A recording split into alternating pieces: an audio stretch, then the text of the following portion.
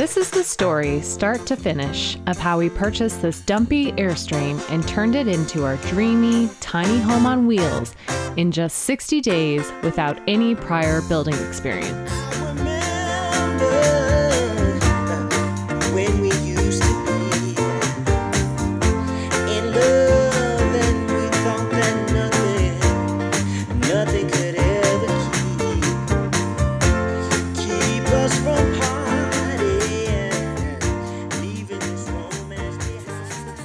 Let's go back in time to December of 2020, during the height of the pandemic, when we found ourselves needing to find an alternative living option. With our desire to make full-time adventure possible, we were in the market for a home that was small, affordable, and mobile. So our search for our tiny home on wheels began. Whilst perusing endless listings for vans, trailers, and buses, we came across this 1968 Airstream Overlander. Well, this is it. This is the Airstream. We set up a viewing and we were enamored by her, despite how dodgy she looked at the time.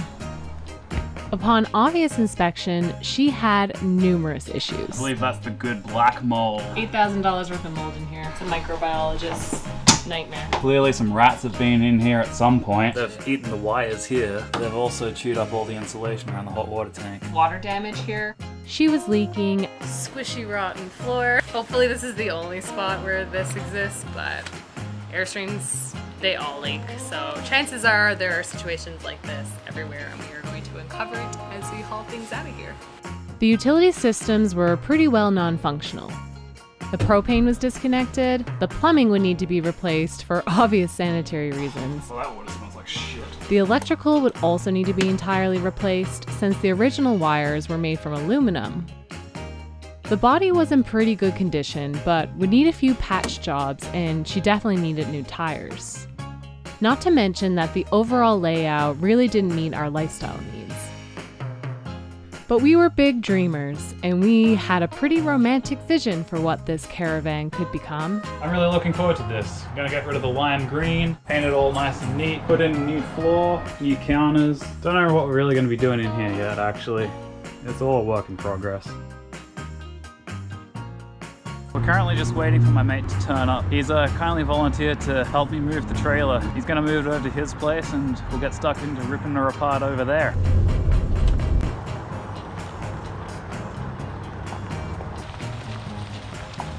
It was here that we would spend the next 60 days rebuilding her.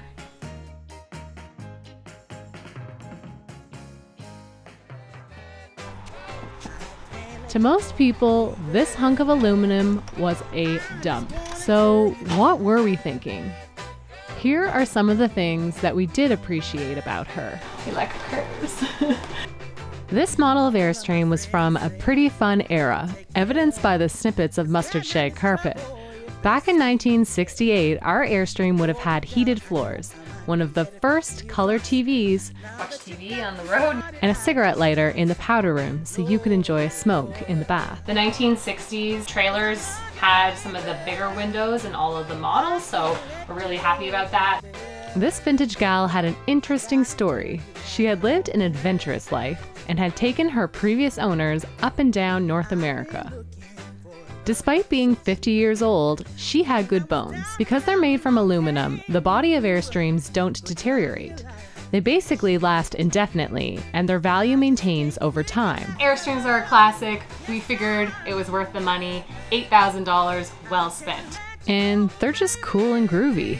We just love Airstreams. Let us know in the comments if you're also an Airstream fan. Originally, we were going to keep some of the existing cabinetry, kind of take out what wasn't working for us in order to make this livable in 60 days. Or we just get rid of everything and start fresh. Everything's gotta come out. It's gonna be fun. Awesome, I think it's gonna feel really good. Ripping things apart is super fun. I'm really stoked to get in here with a hammer and rip shit up. Let's do it, let's get the hammers. All right, let's do it. What are we destroying first? Is the gas disconnected? Oh yeah. Out with the old. Finally. It was obvious that it was going to be a lot of work, But as we dug in further, we quickly began to realize that we may have acquired more than we bargained for. Need a bigger hammer. And that, my friends, is the big pile of stuff that we tore out. One thing remains. Deconstruction was satisfying and only took 2 days. So we were feeling pretty optimistic at this point. Ta-da! We found some interesting and disgusting things. That is gross. Gross. Got some 60s vinyl here. Mushrooms living in the walls. Exotic pests. It's a mud wasp nest. I guess you don't have these in Canada. You can see that's the little cocoon where the larvae grow. And then they're wasp inside here, and then when they hatch, they climb through these holes and fly away. Now they're unleashed into Canada. I think we finally found the culprit of all the chewed electrical wires. We uncovered 5 decades of dirt and grime behind the cabinetry. Oh, yeah.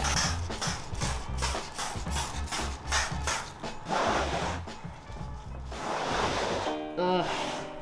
And found more areas of rotten subfloor. To solve the subfloor issues, we reinforced it with laminated plywood. This would be a fine solution for the next decade of our Airstream's lifetime. Stripping the interior walls back to the original panels or skins was the next big phase of our Airstream rebuild. Here we encountered another challenge. That paint is not on there very good. No, it just comes straight off like that, don't it? Underneath all that paint was a notoriously troublesome coating of vinyl plastic. This coating would have to go for us to be able to properly paint the interior walls. So began a 3-day sanding marathon.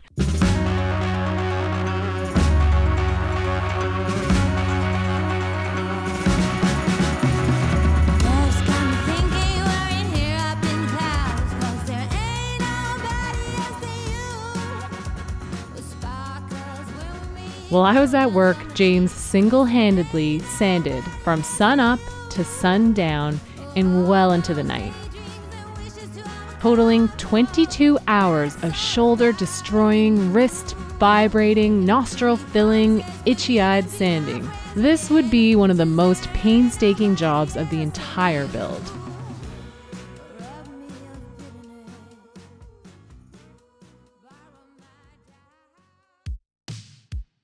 In the end, the primer stuck, and the feeling of applying that final coat of creamy white paint made it all worth it in the end.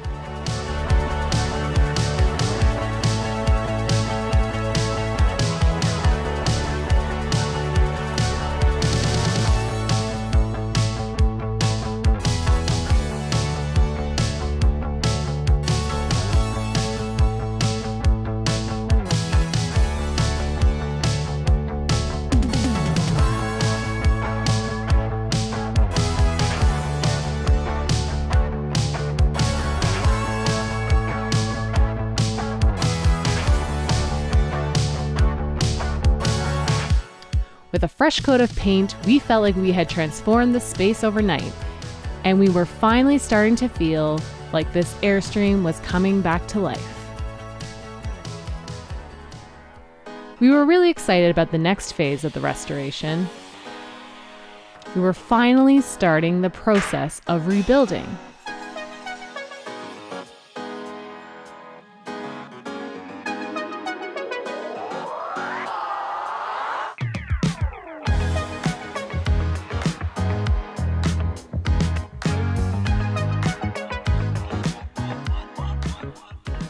Here was our next big challenge, erecting walls.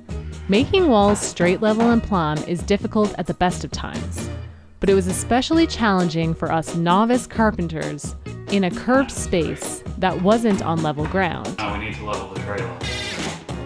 We did our best using basic geometry and the tools we had available. I cut this stick that's going to be square to the wall in multiple places throughout. Remembering that the walls are not structural, serving only to house our electrical and plumbing and provide a bit of privacy when you're in the loo. You can still reach through and pass me toilet paper. Thank you. So the framing's done, it's all secured, it's pretty well square. I think it's about as good as it's gonna get. When you shoot a line of sight down the trailer, it all seems to line up reasonably well. Couldn't be happier. Except for the middle one. The middle one doesn't. We might have to change that. Equally as difficult to building straight walls was skinning them. Enter scribing. A theoretically simple process, which turned out to be very, very tedious. That's really good. It's your first time ever doing this, doing it a hand? Trying to get the bit of plywood cut to the exact radius, and it's just a really long process. Simply put, you take a pencil and you create a spacer, a block of wood, a washer, anything that is slightly wider than the widest gap between your working edge and the surface that you are scribing to. You then trace a line onto your workpiece and remove the excess material below that line. You check the fit, scribe again, and repeat until your wall exactly matches the radius of your Airstream. Oh, come on! That's pretty bloody good. Can't be complaining about that for the first cut. I think it might be the final cut. Around this time, winter finally arrived, and without a workshop, things really started to get difficult. But we powered on. Next up was cabinetry and countertops. We wanted our cabinetry to fit perfectly with the space and our lifestyle, so we custom built every component. To make our cabinet faceplates, we rigged up the DIY CNC machine, basically a router tool, and it took us all day to make a plywood stencil. Way to go, bud! We also got crafty making 15 feet of beautiful countertops from a single slab of walnut.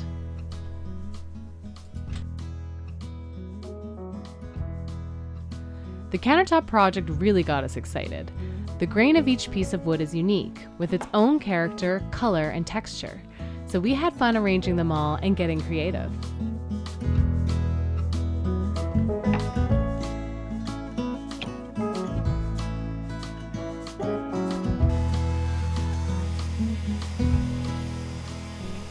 Although overwhelming at times, doing and making everything ourselves really created a sense of pride. There's something so special about living in a home that you have built with your own two hands.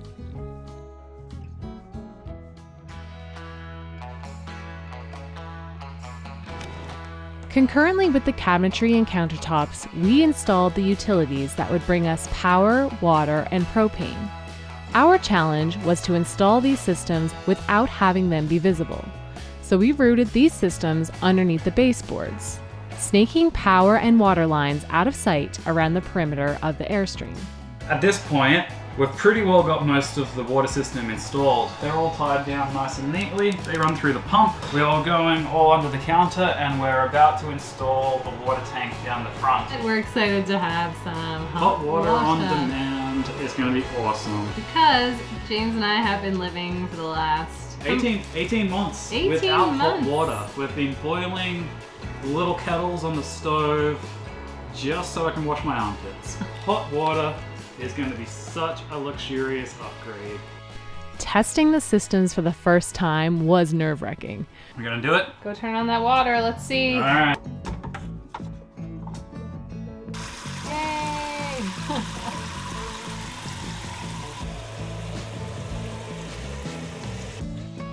They don't feel wet.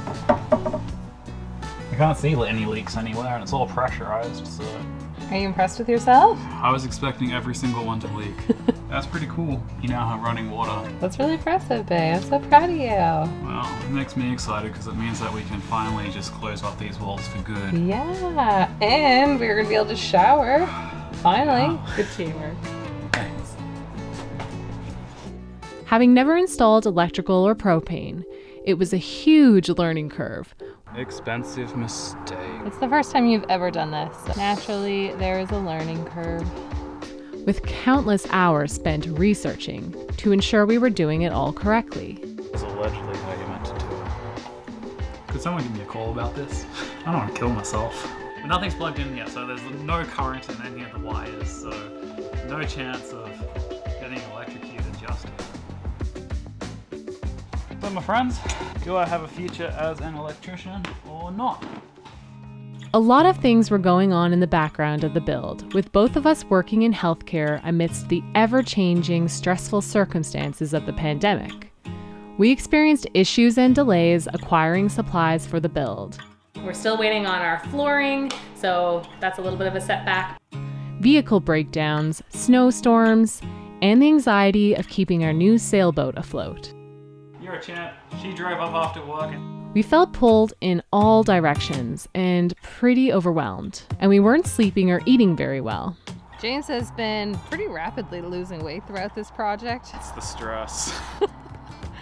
All the My pants keep falling down. physical labor, the heavy lifting.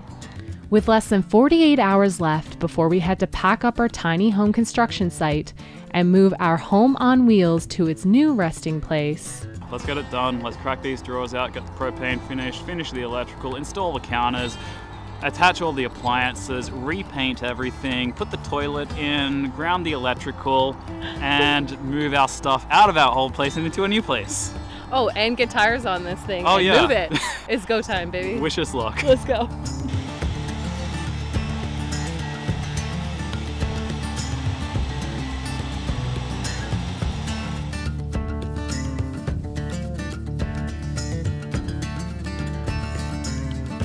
So we're all done our drawers. Let's lock it down.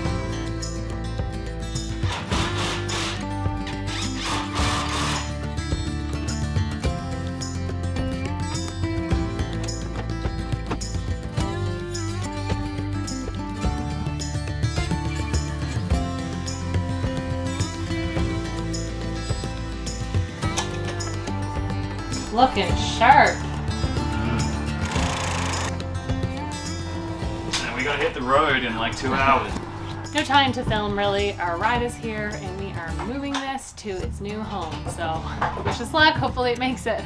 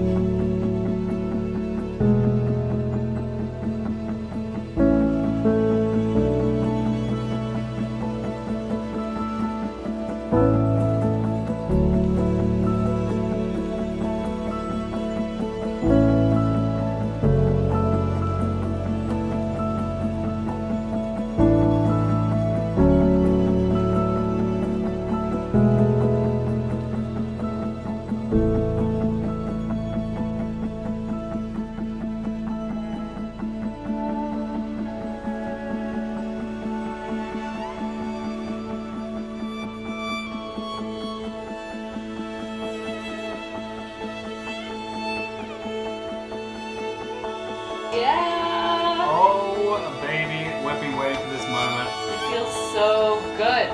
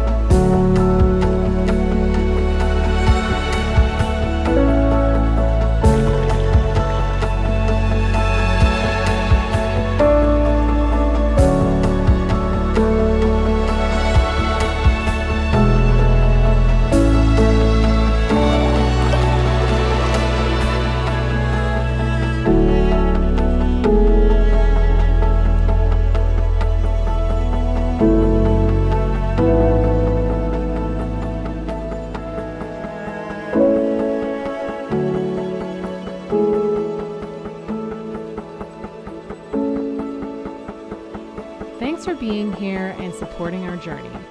We're excited for the next chapter and the thought of continuing to make videos. If you're interested to support our continued video production, please consider subscribing. You can also check out our Patreon page, which we'll link in the description below. Thanks for watching, and we'll see you all next week.